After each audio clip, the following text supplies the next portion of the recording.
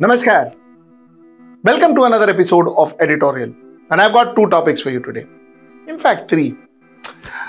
My first topic is about, of course, the inauguration of India's new Parliament House. That will be my first topic. We'll talk a little about it, maybe a minute or two. Then we'll talk about the wrestlers and their arrest yesterday night. In fact, they were released yesterday night. We'll talk about that. And the last topic that I want to discuss with you is delimitation. Will the South get equal prominence or equal say in the Indian Parliament? That's the question we'd like to ask tonight. Let's get right into the show. So, after a lot of fanfare, after a lot of traditional rituals and all of that, the new parliament was inaugurated. It was inaugurated by the Prime Minister of India, Mr. Narendra Modi. On the question of it should have been actually inaugurated by the President of India, well, I mean, Prime Minister, I don't think gave it too much of importance. So he went ahead and inaugurated.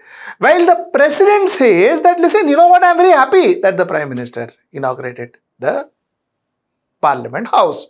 So as far as she is concerned, she is good. Now, why is inauguration so important?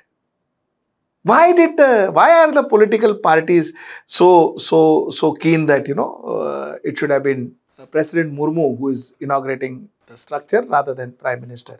Now, the fact is, apart from a lot of things we spoke, protocol, head of the state and all of that, see, what also happens is this goes into the history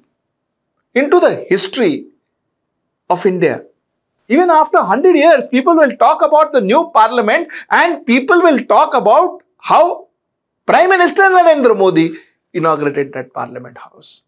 How he got the Shengol, how he got that scepter, how all the saints came from south and, there was this huge traditional function. All of this is going to be spoken about.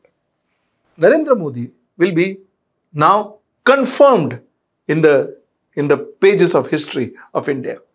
He will never be forgotten. Till that Parliament House stands there, he will never be forgotten. Now, would a Prime Minister lose an opportunity like this? So that's possibly why he was very insistent that he will be the one who is inaugurating it. So that's one. Now, what the oppositions and I don't know what the opposition is saying, but what a lot of other people say, academicians and intelligentsia says that, you see, after 100 years, the world, not after 100 years, right now, through 100 years, the world would have realized that Indian Parliament was inaugurated by a woman. Indian Parliament was inaugurated by a woman, and that too a woman from the scheduled tribe. That would have been something that India would have been very proud of. Well, that was one way of thinking it. Mr. Modi had one way of thinking, another way of thinking, and that's what happened yesterday. As far as the inauguration is concerned, as far as the Hindu rituals are concerned, as a person, as a human being, I would prefer Parliament, especially Parliament of a secular country like ours, to be kept away from religious traditions, religious functions. It should be a more democratic function. It is a democratic festival rather than a religious festival. I would have seen it that way, but then I am a minority maybe in my thinking. And end of the day, it was a very lavish event, big event, quite widely covered. The Prime Minister, of course, was the center stage of the event, as normally it is, and especially normally when it comes to Mr. Narendra Modi, and he was in the center stage. Of course, this time around, even Mr. Om Birla got an opportunity to be seen in the entire function. That too was kind of interesting. So that's what I would say about the inauguration of Parliament House. I don't have anything much to say about it. I have spoken a lot about it. So let's go to our next topic, which is the wrestlers wanted to come to the new Parliament House and protest in front of the new Parliament House. In the process, Sakshi, Malik and Bajrang, Punia were detained on Sunday and they were left. Sunday night, yesterday night, they were let go, but they were arrested. Police also cleared out their protest site in Delhi. But the wrestlers says, clear out or no clear out, we are going to come and we are going to protest again. Okay. Now this is where it stands. The debate is, nahi karna chahiye tha wrestlers ko. Kyun? Why do they have to go to new Parliament House? Why do they have to go to new Parliament House and create a problem? Such a big event happening, such a national event happening, event of such national importance, international importance. It's world's largest democracy, opening up their temple of democracy, their Parliament House. So yeah, I mean, it is of international importance. So why should they come there? So when they come there, the police is going to kind of take action. In fact, I was very surprised to read a comment of a former DGP of Kerala, NC Asthana, who engaged in a heated online spar after the latter warned if it requires, the cops will resort to firing bullets at the protesting wrestlers if need be. A cop, DGP, NC Asthana saying, former DGP, retired.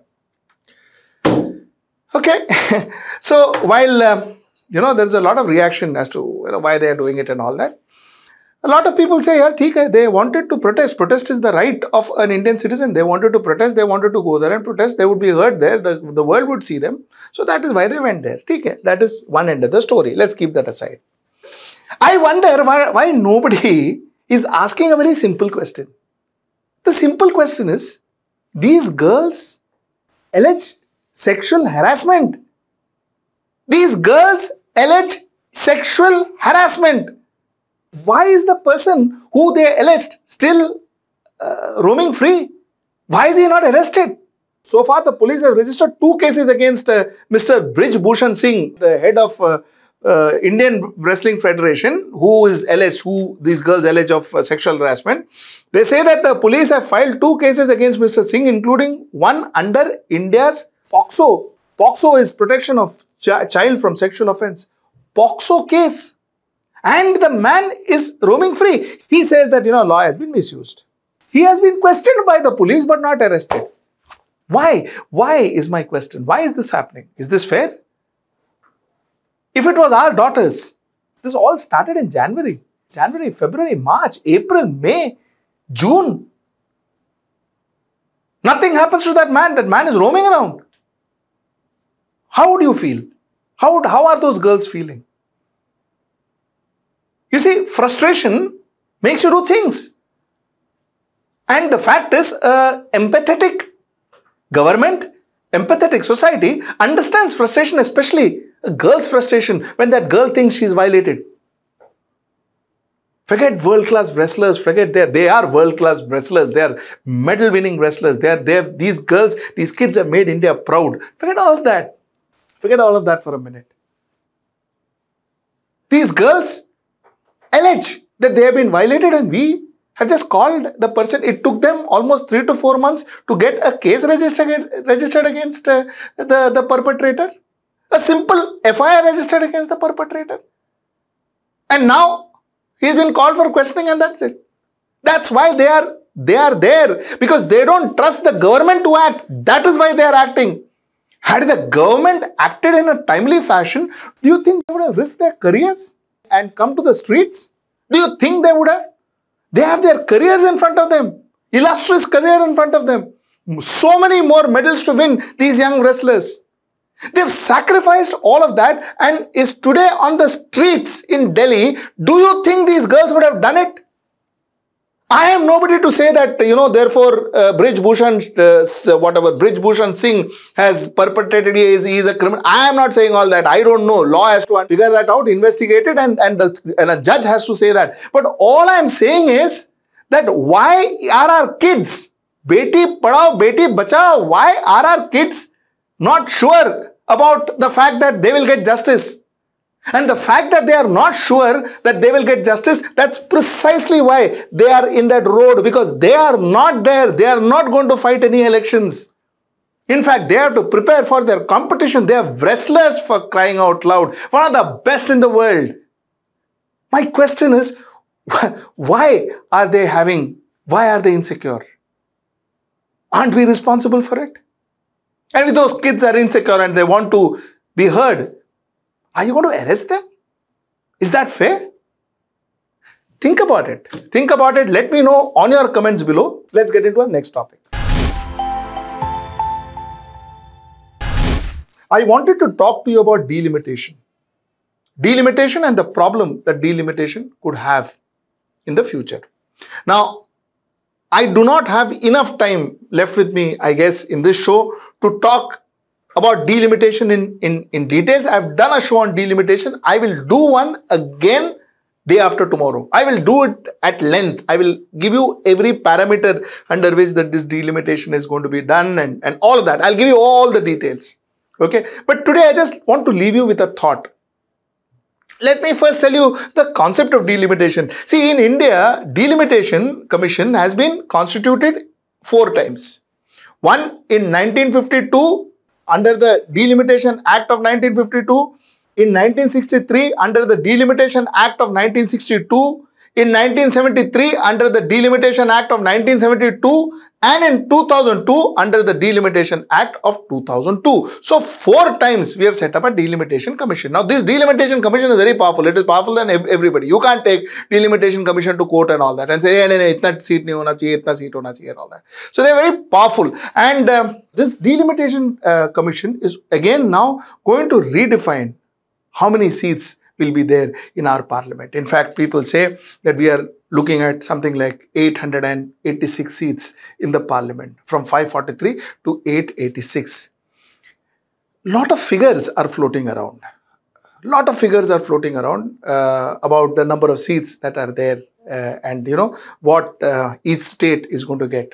Lot of people say throw a lot of numbers. Now, it is not necessary those numbers are right. It is not necessary for the simple reason that those numbers are being calculated. A lot of calculations are yet pending. So, it is going to take a little more time for us to get to know the real figures. But there is a worry, and that's the worry and that's the thought I want to leave you with. The worry is that South anyway feels deprived of being an absolute equal partner in this entire picture in India. They don't get equal representation. South do not get equal representation. States like Uttar Pradesh, states like Bihar, states like Madhya Pradesh, states like Rajasthan, and now Maharashtra, they have a fairly great say when it comes to the Lok Sabha. South doesn't have that kind of say. Now, the fact remains that the reason is because South population doesn't grow as much as North population does. That's good, isn't it? That's good. If you're controlling a population, that's good, isn't it? Can you penalize South because of that? Is that fair? So, the fact is, when delimitation happens now, will South be further delimited, further irrelevant in the national scenario? That's the worry that southern states are facing currently. So, my request is, when we talk about delimitation, when we think about delimitation, while there are standard rules and norms prescribed in delimitation, what I would urge is to ensure that every part of the country, whether it is north, whether it is south, whether it is east, whether it is west, feels that they are participating in the country's decision-making process, that is the Lok Sabha. That participation is going to be very important. And the participation is not, if the participation is not there, then we have a problem. And that problem will aggravate more if, you are reducing the participation, you are reducing the strength in the Lok Sabha, you are reducing South strength in the Lok Sabha. You see, currently, out of 543, South has 129 seats out of 543. North, that is Rajasthan, Madhya Pradesh, Bihar, Uttar Pradesh, together has 174 seats out of 543 seats, and the rest of India has 240 out of the 543 seats. So 174 North, rest of India 240, and South 129. Is it balanced? Not really. But as on now, it's okay. It's still okay. But if this is reduced further, then we have a problem. And that's the problem one is worried about. So that's the point I wanted to make. Till I see you next time. And like I told you, I will do a special editorial on delimitation. Do see that. Do watch it if you get the time. I'll do a special editorial on this. Till I see you next time. That's tomorrow at 10. Namaskar.